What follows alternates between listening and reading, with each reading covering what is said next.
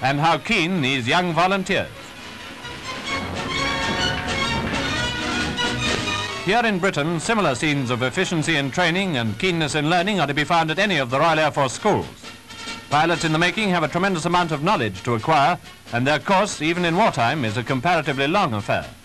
They must know all about engines, machine guns, and bomb sights.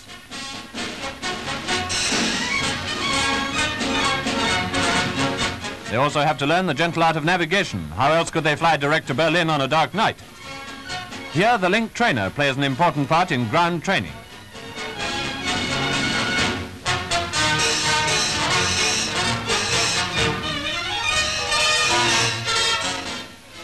They must be signalers as well as everything else.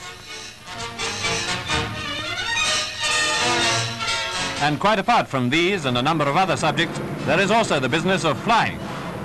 The Royal Air Force, whose machines and whose airmen are second to none in the world, is fast gaining numerical equality with our foes.